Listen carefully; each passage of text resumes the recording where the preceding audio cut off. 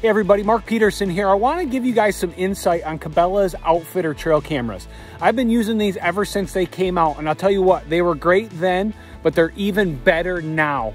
With their 30 megapixel capability, the picture quality on these are just insane. Not only do I love the TrueTimber finish on these, but I also love how big the buttons are on the inside and how easy it is to use. I've been using these religiously on all my property here in Michigan for my homegrown series. Let me go over some of the settings that I have here. I'm gonna go over exactly how easy it is to use these settings. Obviously menu, and it brings you right into the old settings here. And I'll go down, my sensor level I've got set at medium right now, as this is on a food plot. Flash modes, pretty cool because I've got it set to long range. Obviously on the food plot, if they're on the other side, I want to be able to capture that picture. But you guys can see just how easy it is to use this camera. All it is just switch over to on. This thing's on.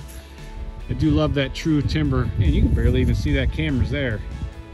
At 30 megapixels, the picture qualities on these are insane, and they also have no glow for at nighttime pictures, which make nighttime picture quality just insane.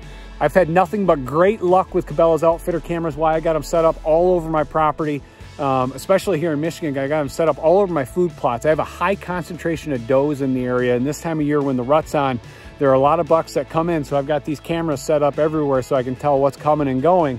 If you're looking for a great camera, click the link, check it out, go to Bass Pro or Cabela's, order online, or go and visit your local Bass Pro and Cabela's dealer. Make sure to check these out, Cabela's Outfitter trail cameras. Good luck in the field, everybody.